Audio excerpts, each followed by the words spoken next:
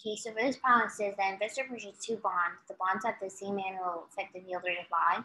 Okay, in respect to the annual effective yield rate, the modified durations are A years and B years. Okay, so they show us mod Ds. Okay, all of them have same annual effective rates, and one of these two bonds has a Macaulay duration of C years. Okay, so now how would we get from Mac D to mod D? Right? We would have to multiply it by V to get mod D, right? So now, one of these two bonds has a Macaulay duration of C years, right? So Macaulay duration of C years times V will get to a mod D. So it says determine which of the following is the expression in years for the Macaulay duration of the other bond. Okay, so basically, since one of these two bonds has a Macaulay duration of C years, we know that since C is greater than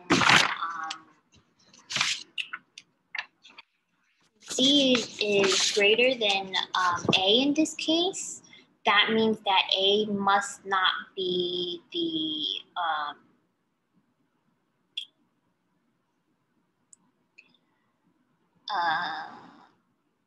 that means that A must be the modified duration of the Macaulay duration of C. Why? Because if C were to be greater than A, but if we would have to discount it by a factor of V, it would lessen the amount of C.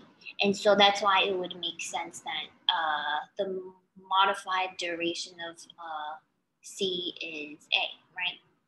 So we could set this up as C over 1 plus I equals A. Now, another thing here is that we could rearrange it a little bit. I could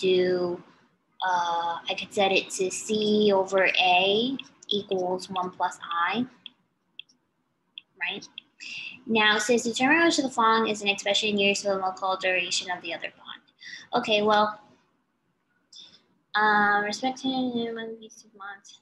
So we know that one of these two bonds, we dealt with A in relation to C. Now the other bond that we have to deal with is B. Well, how would we find the Macaulay duration of B?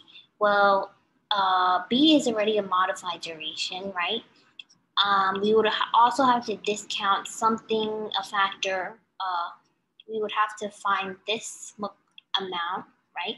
So we would essentially do B times 1 plus I, which equals X, right? But we're gonna have to, but from what we solved from before, we found out that C over A equals 1 plus I. So we could get rid of this and replace it with C over A. Then we could find out that if we multiply B and C over A, we'll get X, which represents the Macaulay duration. So we get rid of C, D,